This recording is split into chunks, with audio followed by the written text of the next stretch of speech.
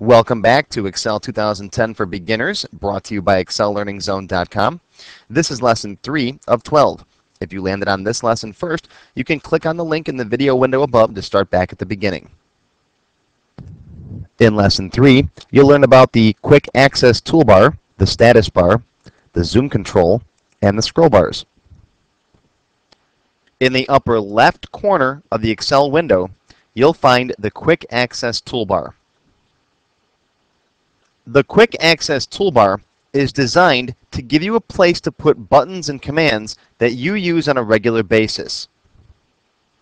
When you first install Excel, all you'll find on the Quick Access Toolbar is Save, Undo, and Redo.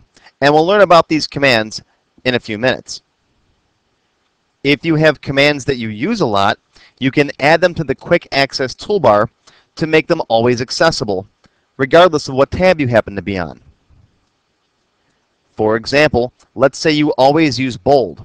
You can add bold to the Quick Access Toolbar by right-clicking on it and selecting Add to Quick Access Toolbar. Now you can see that bold is right up here on the Quick Access Toolbar, and I can access it no matter what tab I happen to be on. There's bold.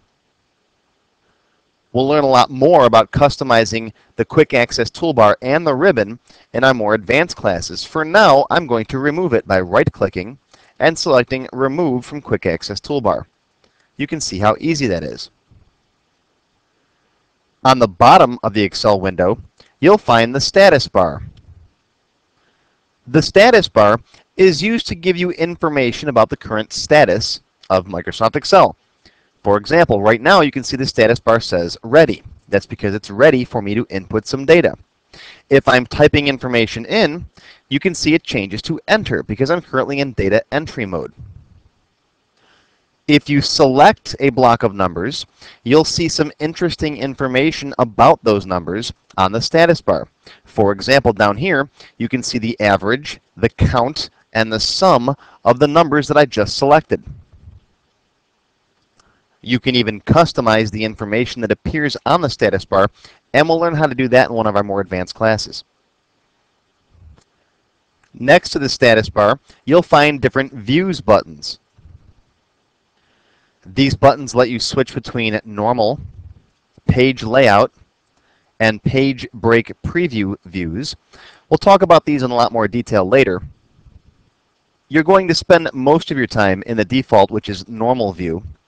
But you can use Page Layout to add headers and footers and see how your spreadsheet's going to look when it's printed. And Page Break Preview will show you where the page breaks are, so you can see what information is going to fall on page 2 or page 3. In the bottom right corner of the Excel window, you'll find the different zoom controls. You can use the plus or minus buttons to zoom in or zoom out to get closer or further away from the spreadsheet data. You're not changing the way the data is going to look on the printed page. You're just zooming in or zooming out so that you can see more or less information on the screen. You can also grab this little slider button here, click and drag it to zoom in or out. 100% is the default. You can also click on this 100% number here, and a dialog box opens with some more options. You can go right to 200%, 75%, 25%, or type in a custom number. I'll just click Cancel. We'll talk a lot more about the zoom controls in a future lesson. And yes, I realize I say that a lot, that we'll learn about more topics in future lessons, but remember, today is just the overview class. We're just going to give you a broad overview of what Excel can do, and we'll drill down and get more specific in future lessons. As I always say, you have to learn how to walk before you can run. I don't want to overwhelm you with too much information at once. Along the right side and the bottom of the spreadsheet area, you'll find two scroll bars. There's a horizontal scroll bar and a vertical scroll bar. You can use the scroll bars to move down or up, or left and right inside your spreadsheet. You can either click on the arrowheads or click and drag this box in the center of the scroll bar. If you think of the scroll bar as a little elevator, you can click on the arrowheads to go up or down one floor at a time, or click on the elevator itself and drag it to go to any floor. This is the end of Lesson 3. You can click on the link above in the video window to jump to Lesson 4.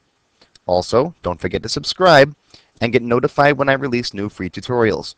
For more information on my Excel courses, visit my website at 599cd.com/xyt2010.